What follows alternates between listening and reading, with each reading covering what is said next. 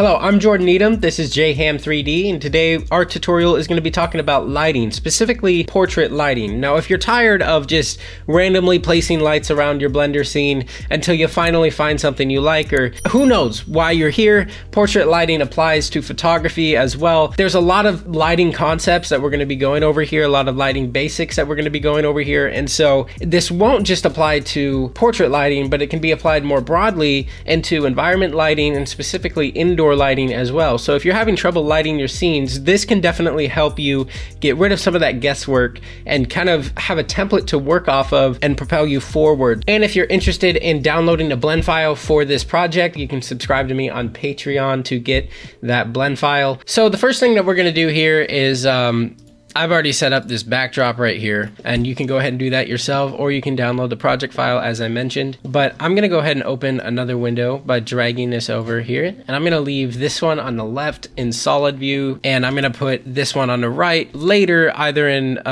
material preview or rendered preview. So to begin, we're gonna focus on 5 different types of portrait lighting, and then we'll move on to a couple more, which I'll show you in the end, kind of bonus portrait lighting setups that I'll explain. But to start off, we're going to be starting off with what's called flat lighting.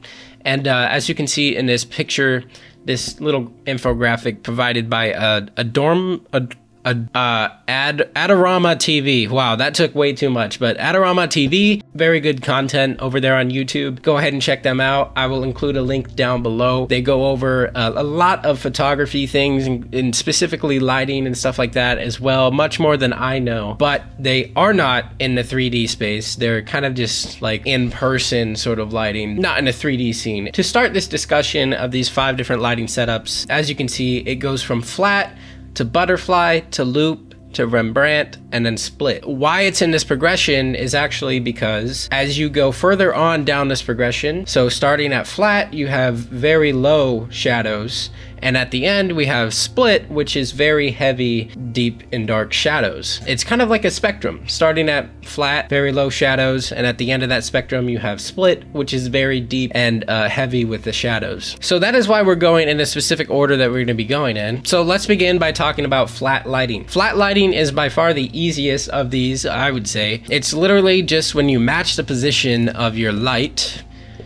with the position of your camera. As you can see, I've oriented it basically right at the origin of this camera. It faces directly towards your subject. This is what flat lighting is basically going to look like. And it really illuminates the entire face. It doesn't leave many shadows at all. And it kind of, if you're not careful with it, obviously it can blow out the face. But if you really have a subject that for whatever reason you want to illuminate kind of the beauty of that subject, this is a great way to do that. And just to be clear, flat lighting does not mean there are no shadows. If you look closely, the chin will actually cast a shadow onto the neck a little bit, so look out for that too. So that is flat lighting, super simple. Now we're going to move on to butterfly lighting, also referred to as clamshell lighting at times. Why that is because usually in like the real world, sometimes you'll have a reflector of some sort. As you can see, I placed right down here, but it's not actually doing anything. It's not doing anything impactful in the 3D scene, but this is just to explain the concept. If you're a photographer, you would be placing like a reflector of some sort to bounce this light. It's coming from this light up top,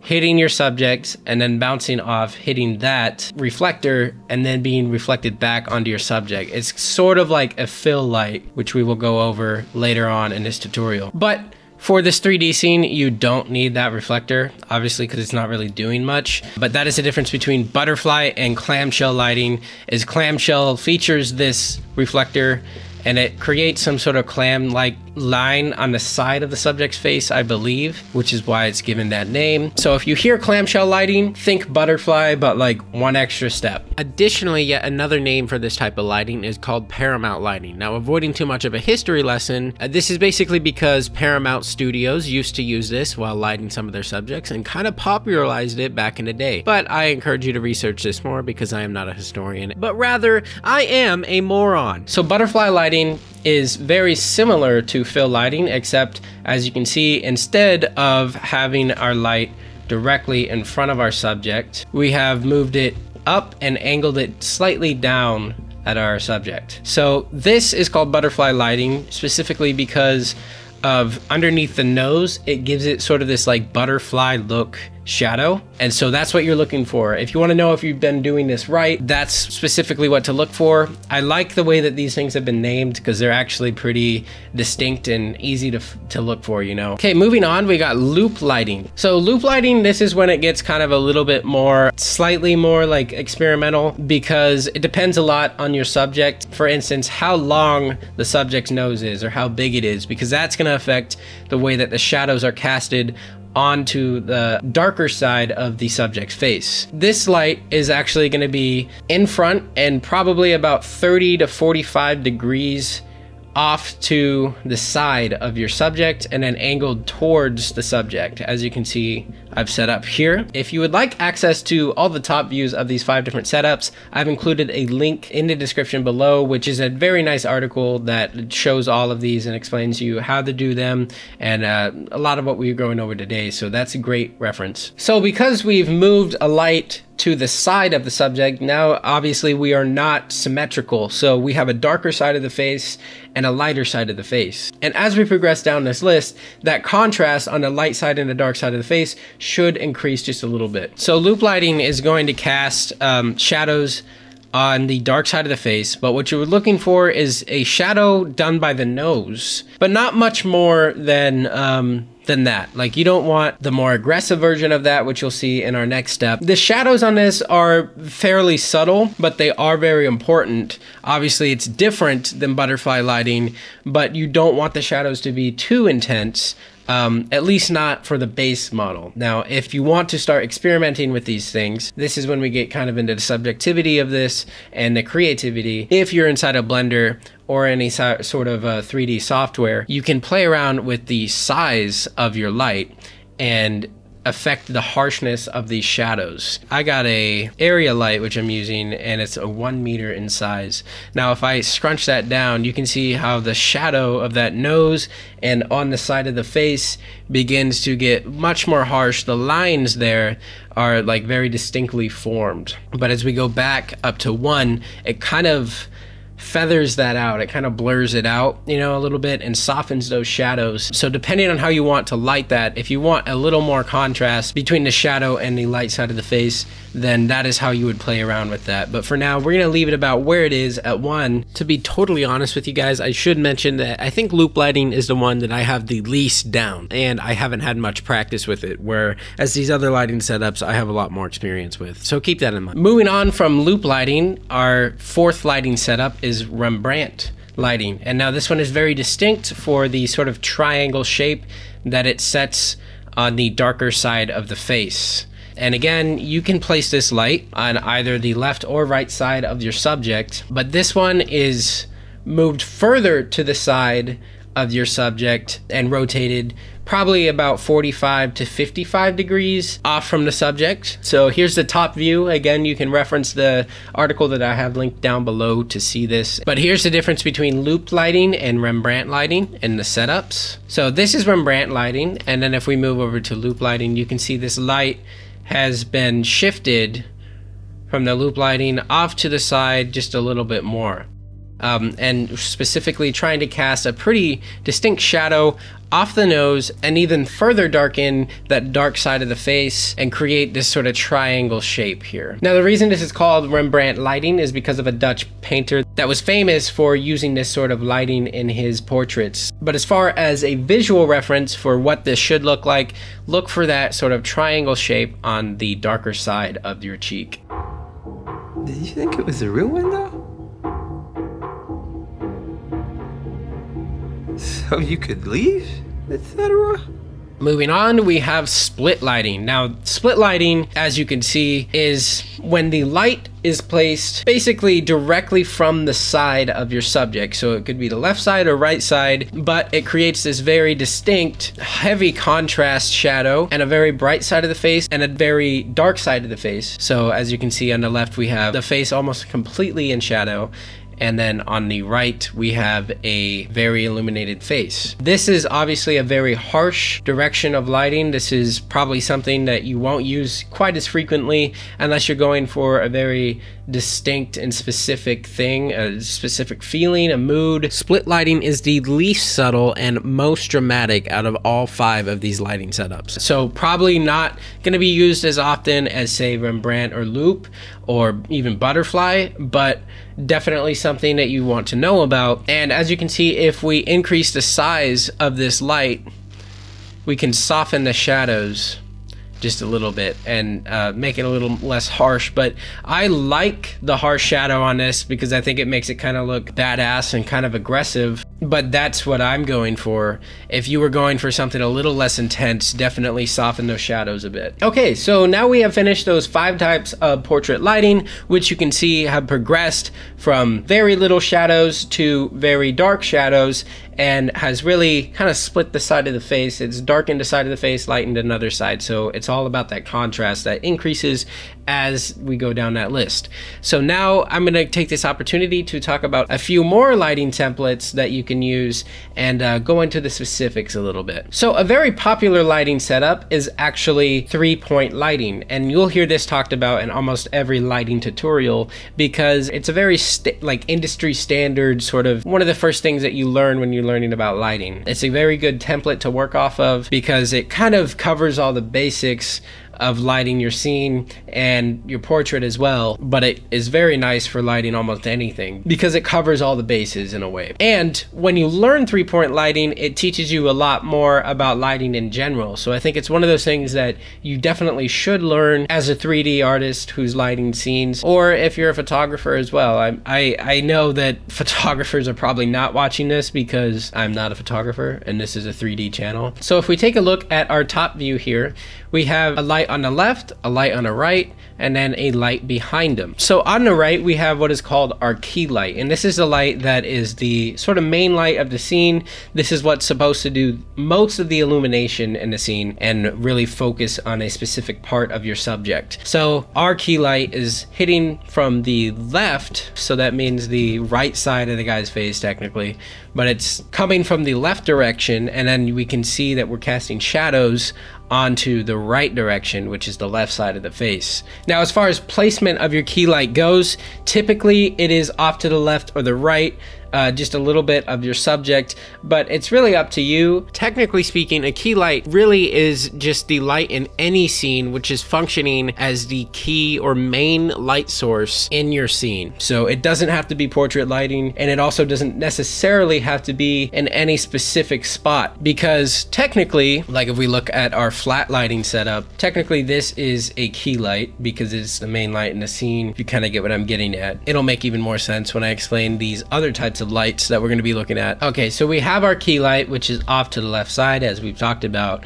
But you know, the shadows on the left side of the guy's face, so the right side of the screen, is kind of harsh. Like, I don't want my scene to look this dark. I kind of want to have a brighter scene, a brighter mood, brighter feeling to this, which is something you're always going to want to think about when you're lighting. How does this make my audience feel? How does this make the person looking at this feel? What emotions does this evoke? Typically, the darker, obviously, you're talking more moody, and the lighter the scene, you're talking a little more happy, a little more easygoing, kind of bright vibes, right? That's a very basic description, but I think that's all we need for now. So if you want to soften these shadows or kind of take the oomph away from these shadows and brighten this side of the face just a little bit, you can add what's called a fill light. And so this is the second light in our 3-point lighting setup. And what this has done is kind of just filled the space where our subject is a little bit darker and kind of softened those shadows and took the harshness out of it without playing with the size of our key light. Now, your fill light is typically a pretty soft light,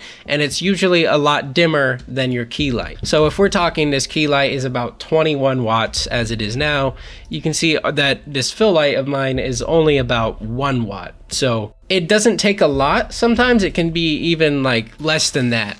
You know, it doesn't have to be a lot. The purpose of your fill light is literally just to take the oomph and the harshness away from the shadows that your key light is casting. So we got 2 out of 3, and now let's move on to our third type of light. So adding in our third light, we have what's called a rim light. Now your rim light is placed behind your subject, basically directly behind. And it's called a rim light because it creates this very obvious sort of rim around your subject. The nice thing about a rim light is it separates your subject from what's behind them, and so this can be a good way to do that, and it also adds this like nice finishing touch to your lighting setup. So typically your rim light is the brightest light in your lighting setup, the most powerful one. So our key light right now is about 21 watts, whereas this rim light is all the way up to 100 watts. Now it's up to you how strong you want to make it, but typically speaking, the rim light is the most powerful light in the scene. The key light, the second most powerful in terms of brightness and wattage, and then the third least powerful is the fill light, typically speaking. Rim lights are also referred to as backlights at times. Now in this image, this is going to sound confusing, but in this image, the backlight or the rim light is acting as the key light. So that kind of sounds confusing, but remember that a key light is just the main light source in your scene. So back to our 3-point lighting setup, all the lights enabled, our key light, our fill light, and our rim light, you can see what it looks like.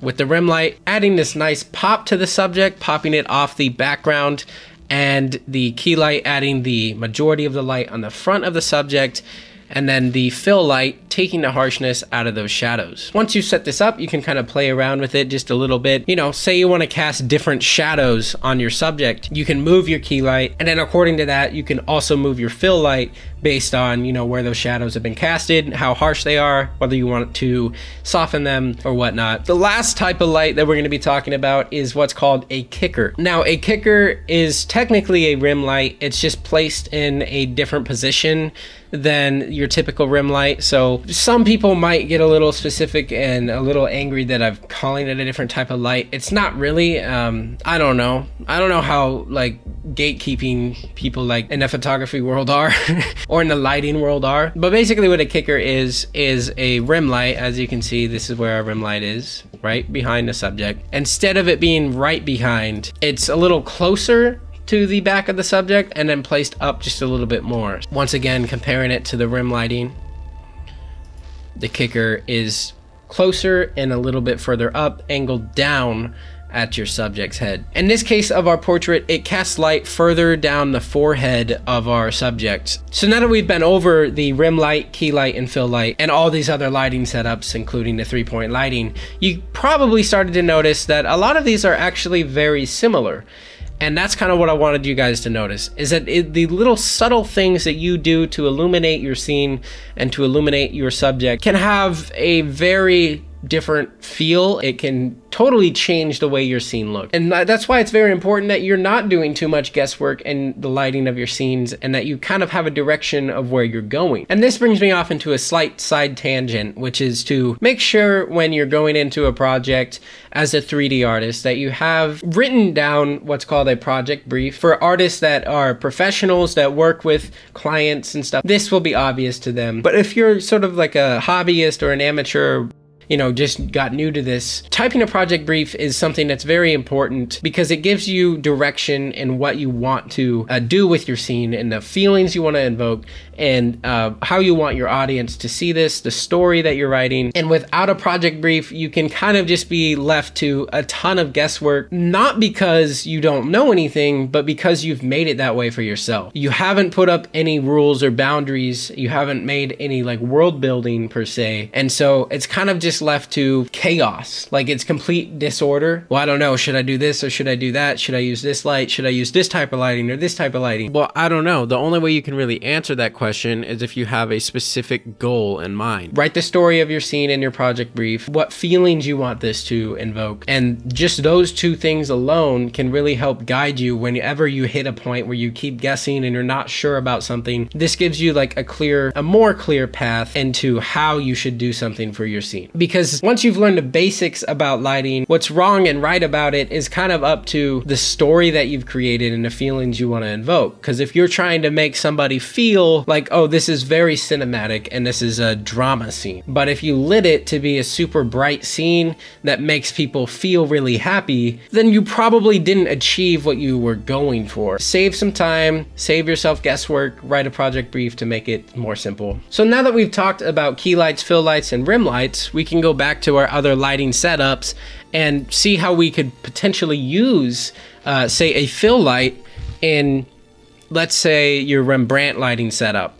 So in my Rembrandt lighting setup, I think for what I want, the left side of this image, so the right side of the guy's face, it's just too dark. I don't want that. I want to kind of soften those shadows a little bit more, but I don't want to play with the harshness of my key light, which is the one that's casting the shadows onto the face. So I'm gonna place a fill light on the opposing side of the face, and as you can see, it softens those shadows just a little bit more, kind of brightens the scene overall. And so you can use your fill light accordingly to help soften certain shadows in all of these different setups. Now for flat lighting and butterfly lighting, you probably won't need fill lights specifically for flat lighting, because it does kind of flatten out the face and it does illuminate pretty much everything, so there's not many shadows to fill. This is not to say though that you should never use a fill light on butterfly or flat lighting. It's just saying that it's probably less likely to be needed, but ultimately it is up to you. Whereas the further you go down the list, the more likely you are to need a fill light or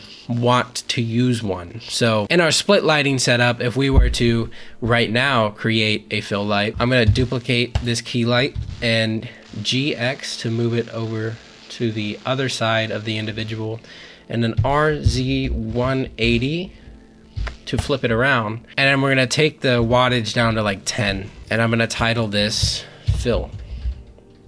And it's probably still a little bit too bright. We don't want to get rid of that distinct split lighting setup, which is to create obvious contrast between the right and left side of the screen, or vice versa. We just got the keys to a new apartment. I haven't moved yet, but it's gonna be nice not living directly next to an airport, specifically a military base. Yes, I live next to a military base, and I deal with this all the time. Every time I film, we got choppers, we got all different kinds of fighter jets. What is that thing? Tony Stark? Holy shit, right out of Stark Industries. This is crazy. The Avengers are here. There's two of them. I don't know. That whole Russia-Ukraine thing might not have went so well. Holy shit. Sorry if you live in those areas. That's a terrible situation. So let's dim this fill light, because I don't want it to be that, I don't want it to illuminate the darker side of the face that much. So I'm gonna put this at about 2 watts. And as you can see, when we disable it, that's what it looks like. Very harsh shadows. Enable it. We've softened it just a little bit more. So what I'm teaching you there is a way to use your fill lights a little more practically and understand, kind of get the hang of what a key light is, what a fill light is. And here are our 5 lighting setups with the fill lighting. So you can see how there's less shadows. It takes a little bit of that oomph away. There's a little less drama, whereas without the fill lighting, there's more shadows. It's a little more dramatic, a little more intense, and could probably invoke a little more intense of a feeling, a darker mood. Now let's talk about short lighting versus broad lighting. And we're gonna use the split lighting setup to demonstrate this. So when you hear somebody say short lighting or broad lighting, basically what they're referring to is which side of the face, according to illumination, is facing the camera. That sounds a little wordy, it might sound technical, but basically what it's saying is if your subject is rotated just a little bit, is the darker side of the subject's face facing the camera, or is the more illuminated side facing the camera? And so in short lighting, the illuminated side of the face is furthest away from the camera, thus the darker side of the face is closest to the camera. And then in broad lighting, it's the other way around. So the darker side of the face is furthest away from the camera, and the lighter, brighter, more illuminated side of the face is closest to the camera. And now in order for these to make sense, obviously you have to have a lighting setup that makes sense for this. So starting at loop lighting, and going to Rembrandt and then split lighting and even a 3-point lighting setup. That's when you can use either broad or short lighting, and you'll see these techniques used by photographers all the time. But if we're using flat lighting, there's really no darker or lighter side of the face because it's head on, directly facing your subject, not casting many shadows, because a flat light is supposed to face directly in front of a subject and be head on. This kind of defeats the purpose of a flat light. Basically the same thing for a butterfly light. Using broad or short lighting isn't technically correct because, again, it's directly face on from the subject but up and angled down just a little bit. You're taking away the butterfly from the bottom of the nose, and it just doesn't make a lot of sense. Whereas when we get to the kind of more contrasty, more dramatic parts of these lighting setups, so like loop lighting, then we can start seeing how a broad lighting setup where the darker side of the face is the furthest away, and then a short lighting where the darker side of the face is closest. We can see how this affects it just a little bit more. So it works for loop lighting, Rembrandt lighting, and split lighting very well. Basically any lighting setup in which one side of the face is brighter than the other. Now I have a couple of bonus lighting setups that I'd like to show you. These are less practical and they're used more sparingly, and it's pretty rare to see them used because their use cases are very specific. So first off, we have this kind of what I'm calling over lighting, which is where you place a light, a key light basically, right above your subject, which is going to cast a bunch of shadows from the facial features onto the face. So you can see as we leave that key light right above our subject, the nose gets a lot of heavy shadows, the bottom lip creates a heavy shadow, the eye socket creates heavy shadows as well. As for why you would want to do this, I think it does make your subject look a little more intimidating because there's so many shadows on the subject's face, and it's definitely not a beauty sort of lighting setup like butterfly lighting is or like flat lighting is, but more so like very harsh, intimidating sort of lighting setup. Moving on to a little more common one, which is one you'll see a lot in horror lighting setups and horror movies as well, is under lighting, where the key light is in front of the subject and positioned angled upwards, so like directly up towards the ceiling or up towards the sky, 90-degree angle towards the sky. And what it does is it casts a shadow onto the top of the subject's face using the nose and eye sockets as well, creating shadows on that forehead as you can see, and shadows onto the nose. As to why you use this, again, it's supposed to be pretty dramatic, like insanely dramatic, and it's supposed to be kind of creepy, which is why I've changed the color of this light to be a little bit more of a reddish color, because this lighting setup is almost going to be specifically used for horror scenes, or in a scene where you want to make your character look really intimidating, where you want your character to come off as sort of a bad guy, an enemy, a villain. That's why I've made this light a little bit red.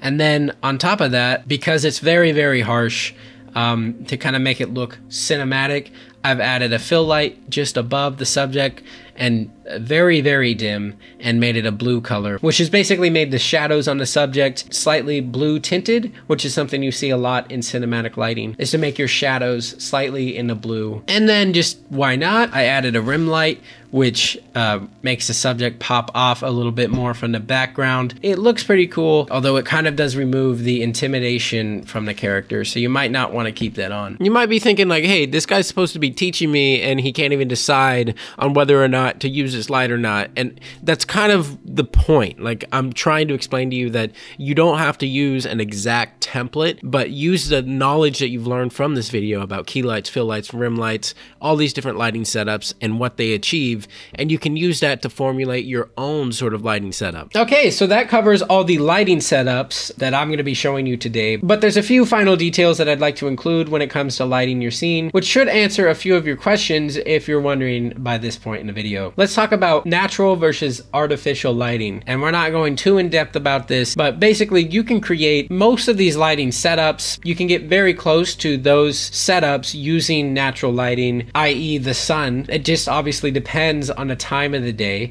where the sun is positioned, and where your subject is according to the sunlight. Photographers use this all the time when they're doing outdoor shoots, and that's why it obviously matters the time of the day when you're shooting something. something as a cinematographer, as a photographer. So that's something to take into account. And so as a 3D artist, you can obviously simulate or recreate that sort of setup using a sun lamp, which I'll add in for this demonstration.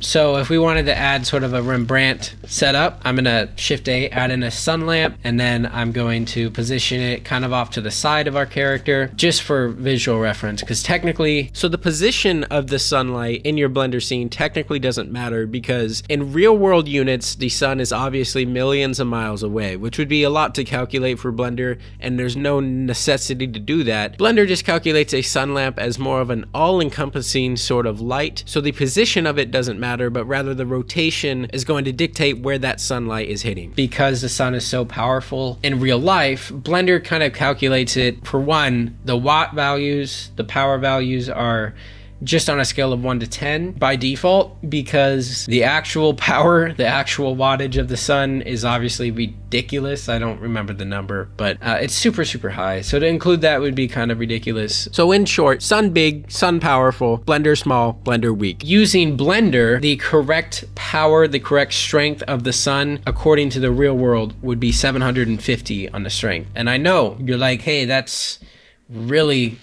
looks horrible. Look how harsh those shadows are. Look how that's horrible. But that is technically correct according to the people that have done the math, right? And so how you would deal with that, and anybody that's a photographer or cinematographer would know, you have to adjust your exposure, which is in your render properties and under color management. And you would put that down until you get to an area where you kind of like it. Now let's rotate the sun on the y-axis, move it up, and I'm gonna try to create a Rembrandt setup using the sun. In this scenario, this is your key light. The sun is your key light. Okay, so obviously we're not there yet, but as you can see, the distinct triangle in a Rembrandt setup is starting to form on the side of the face. I would have to do a lot more, a little tweaks to the rotation of the sunlight in the direction that it's hitting the character in to make it correct. But if you were to use the sun as your key light, this is how you would do it, right? It's very simple. You can also use HDRIs basically in a replacement of your sunlight, and it gives you more realistic light because it has all that color data, all those different colors in it. As you can see, let's try to make a Rembrandt setup again. You can get pretty close. You can see that triangle starting to form on the face. So one last thing I want to touch on is real world values for lights. I'm not going to go too in depth on this. If you want me to, I could make a kind of spin off of this video in the future going in more detail about this. But as you can see, we adjusted the sunlight to be 750 strength, which is realistic according to the way Blender corresponds to the real world sun. And then if you load that up with the rest of your lights, the rest of your lights are going to be very dim in comparison. Technically, that is correct, because in the real world, obviously, the sun is extremely powerful compared to lights that we have in our houses. And so that's why if you use this sunlight and it's way too high, you can't see the rest of your lights, like they're not affecting the scene very much, you would have to find the real world values of these things, which you can look up on the internet, obviously. Pick what kind of light you're going to use, right? If you want to use like a LED light, you know, look for the common household LED light and a wattage that those things typically put out, and then type that in. And then you're going to have to adjust